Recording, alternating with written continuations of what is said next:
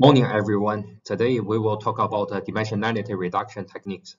We will focus on some of the most widely used methods, PCA, tSNE, and UMAP, compare their differences, and talk about their application scenarios. So in data analysis, especially machine learning, to catch useful information and get a more accurate result, we normally add as many features as possible at first. But after a certain point, the performance of the model will decrease with the increasing number of features. This is known as the curse of dimensionality.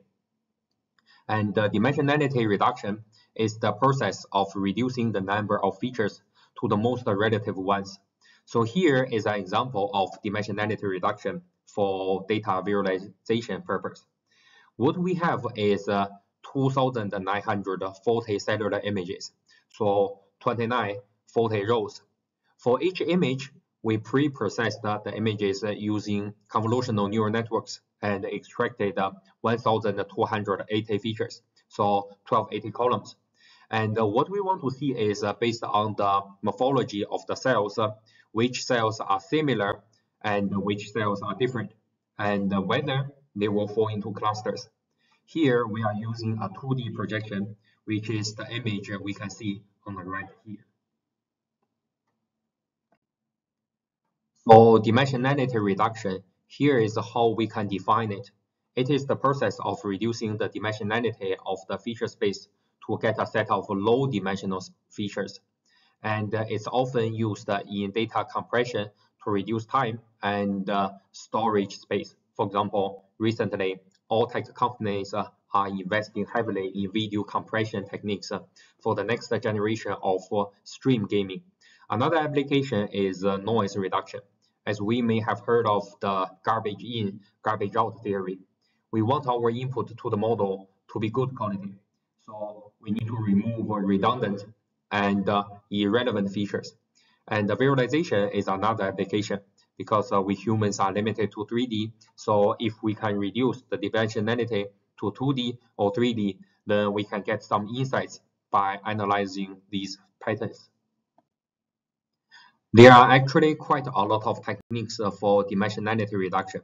For example, the feature selection methods like Pearson's correlation, and the feature projection methods like matrix factorization, manifold learning, and some recent deep learning-based models.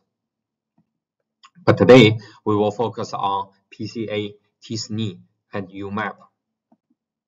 First, let's talk about PCA, Principal Component Analysis. So PCA is a linear method to reduce the features from high dimensional space to a lower dimensional space. For example, to 2D or 3D, and at the same time retain most of the information. Again, let's use the images that we mentioned earlier as an example. So each image have 1280 features, which means 1280 values. We want to use 2 or 3 values to represent this image. The 2 or 3 values are called principal components. And by linear, we mean something similar to this. So how do we calculate the principal components? Here is a visualization of the process, and we are using 2 dimensions as an example. Assume each blue dot represents a data point, and the red dots on the line are their projections. Geometrically speaking, principal components represent the directions of the data that explain a maximum amount of values, which means in this case, the line that capture the most information of the data, which means the line in which the red dots are the most spread out. So we can see it's approximately the line that matches the purple marks. We call this the eigenvector. The second principal component is calculated in the same way with 2 conditions. One, it is uncorrelated with the first principal component, and 2, it accounts for the next highest variance. So here is the line which is perpendicular to the first principal component, and we don't have a choice for this one, so which is this line here. And when it comes to more dimensions, we use a similar strategy. First, we find the first principal component, which will be a hyperplane in this case because it's more than 3 dimensions. We then find the next principal component, which is perpendicular to the first one. The third principal component will be perpendicular to both the first and the second ones, and so on. The last principal component is always the remaining perpendicular. And next, we can make a plot and then see how much each principal component explains the proportion of the total variance. So in a simpler way, how much each principal component explains our data. So here is a plot of the PCA result using the previous cellular image example. We can see the first principal component explains the most, and the second principal component explains the second highest. If this is for visualization purpose, we can then take the first 2 or 3 principal components, use them as the x, y, and z axis, and plot the data. If PCA is an initial step for the data analysis, we will use this plot to decide until which component we will take for further analysis or modeling. So we have talked about PCA. Is it great? Well, one problem is PCA always tries to preserve the global structure of the data because we use all the data points for PCA, but it may not be good for visualization. As we can see here, the clusters are not spread out evenly. So what can we do? Well, we can try to use another technique, tSNE, to visualize the same data set.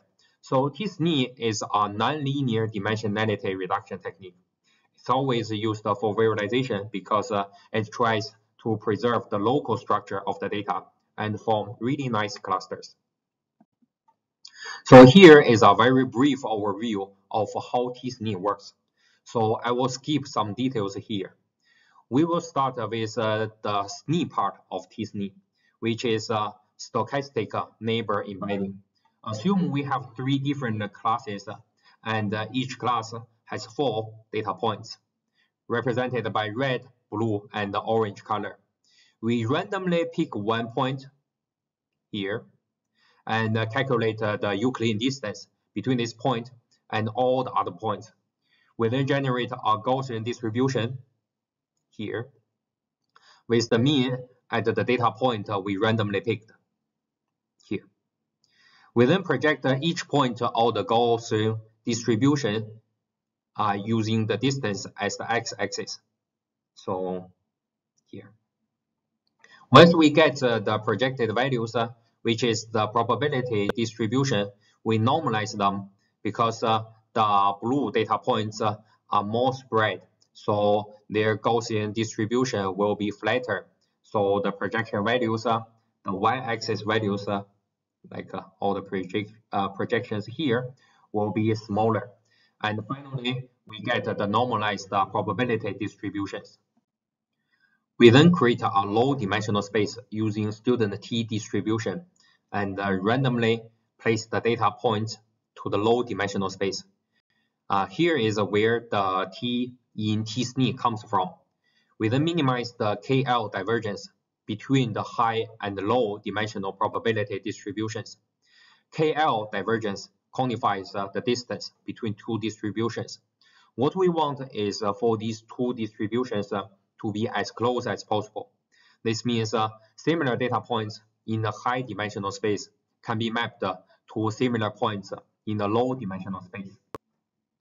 The method we use to minimize the KL divergence is called gradient descent. This is a technique to get the minimum of any function in an iterative process. Here is a visualization of how gradient descent works for mapped data points in the low dimensional space. And one of the important hyperparameter of tSNE is perplexity. Perplexity is more or less the expected number of neighbors for our central point. Here we can see how perplexity affects our tSNE results. So as we increase the perplexity value, our data points start to form nice clusters. But if we increase it further, the clusters will start to mix with each other. So for example, here we see the purple and the green and blue and the red clusters, they start to mix with each other. So is tSNE great? Well, kind of. If we compare tSNE to PCA again, tSNE reduces the dimensionality by projecting data points from high dimensional distribution to low dimensional distribution. This means the x, y, and the distance in the plot doesn't mean the absolute distance. So only the distances within a cluster are meaningful, but not the distances between clusters. So here we can't really compare the three clusters in the final embedding. For example, the blue-orange clusters are closer. This doesn't really mean they are closer to each other in the original space. tSNE is also very sensitive to the perplexity hyperparameters. So we have already seen that earlier. In fact, we can get very different results if we use a different perplexity value.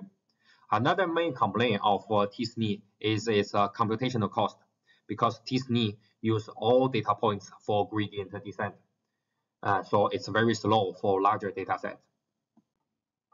So in 2018, UMAP was published to solve some of these problems. UMAP is very similar to tSNE, but much quicker and preserve more global structures. Here, what I mean is more global structures, not all global structures. Here, we will look at the differences between tSNE and UMAP and see why UMAP is faster. First, UMAP doesn't apply normalization to either high or low dimensional probabilities. This dramatically reduces the computational cost, especially in the high dimensional space. Secondly, UMAP uses a graph Laplacian to assign initial locations for mapped data points, rather than random initialization like tSNE. This creates a rough estimation of the mapped data points. This can save some time. And another point is UMAP use stochastic gradient descent, SGD, rather than gradient descent. I have skipped a lot of math and details here because of time limit. For example, UMAP uses cross entropy as the cost function instead of KL divergence to preserve some global features in the data. If anyone is interested in the math behind them, you can go to this website for a detailed explanation. So compared to tSNE, UMAP has more hyperparameters to tune. The most important ones are the nearest neighbors and the minimum distance. Nearest neighbors is similar to perplexity in tSNE and will affect the balance between local and global structures. Minimum distance controls how tightly UMAP packs points within a cluster. We can see here what happens if we tune these two hyperparameters. From the first row, we can see when the nearest neighbor is small, the data is very disconnected and scattered throughout the space. As we increase the nearest neighbor, UMAP manages to see more of the overall structure of the data and glue more data points together. But if we continue increasing nearest neighbor, UMAP will focus more and more on the overall structure and lose some of the finer local structures. What we see is the blue and red clusters start to merge together. From the second row, we see as we increase minimum distance, data points within each cluster are pushed apart into more general features. This gives us a better overarching overview of the data, but at the loss of some topological structures. So this time, is UMAP great then? Well, it may perform better on more complex data sets, and it is definitely quicker than tSNE. But let's look at this example. This is a data set with a dense, tight cluster inside of a wide sparse cluster. Here's the result of tSNE, and here's the result of UMAP. And we can see UMAP is unable to separate the two nested clusters. Finally, this is a summary of the 3 dimensionality reduction techniques we talked about today. We need to understand that there's no way to map high dimensional data into low dimensions and preserve the whole structure at the same time. We should choose the method based on the application. For example, if this is for visualization, we can use tSNE or UMAP. If this is for denoising the data before making other models, we can use PCA or other feature selection methods. And as a data scientist, we can always try several methods and see which is the best one for our application. And don't forget, we can also combine methods. For example, use PCA to extract the most interesting signal and reduce dimensionality, but not to 3 only. And next, we can use the principal components to do tSNE or UMAP. And that's it for today. Thank you.